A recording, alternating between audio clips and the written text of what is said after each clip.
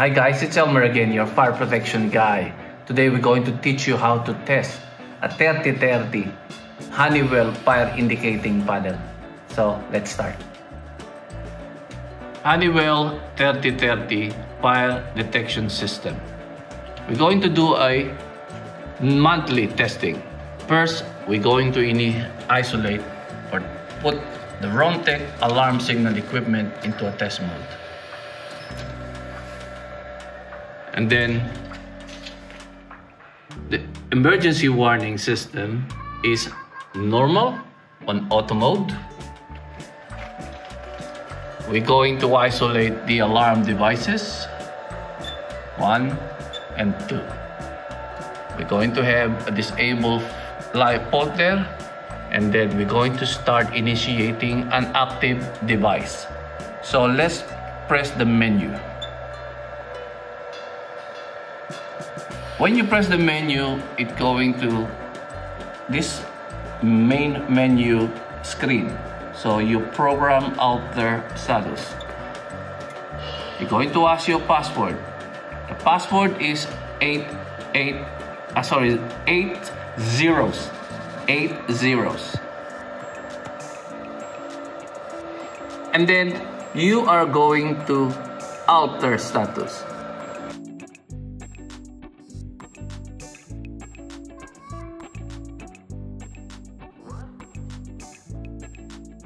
Doing an alarm simulation, you are testing the fire indication system.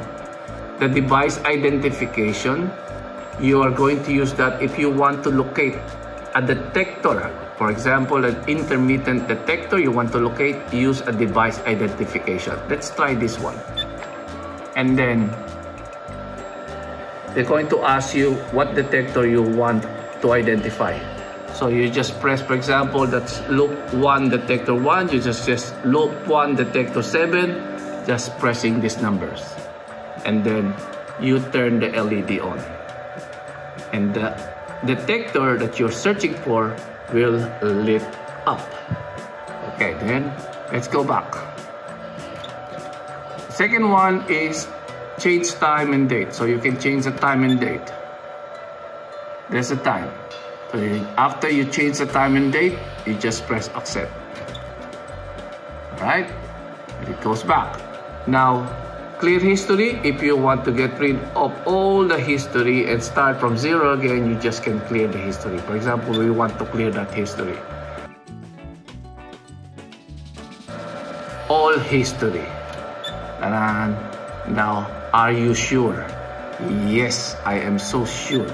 So it will delete all the history of the system. And then we go back. And then now we're going to start testing alarm simulation. I will choose loop 7 detector 27 because that's the one near the fire system. So it's blinking, I will press 0, loop 7, detector 0 to 7. That's my detector. And then I will activate the device. But before I activate the device, make sure your ASE is on a test mode. So I will activate the device, and then my occupant warning system is on auto mode. Alright, so the alarm go off, you got this. Because it's still isolated, we de-isolate that, silence first the noise, we isolate that, de-isolate or enable, and then we have this. Immediately switch to isolate, silence. Okay, all those will be clear. In my video it's blinking, but actually it's not here. Alright, now perfectly you now identified that the system works on automatic mode. You got the alarm on the ASE, and then by releasing this, you can also check the strobe, the fire brigade strobe outside. Now, let's reset the system. So we disable that, and then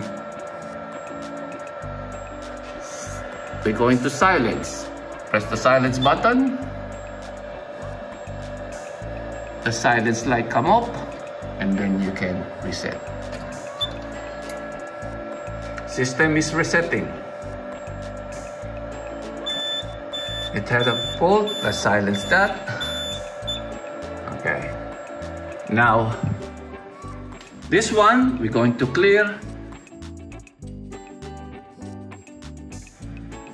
If we press this and there's no alarm in the system, we are clearing everything. So press this button, put your finger for 3 seconds, and that will clear.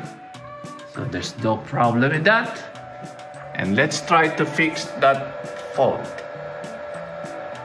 Okay. I'll try to reset it. System reset. The fault cleared now. Look, all good. So the system is now normal.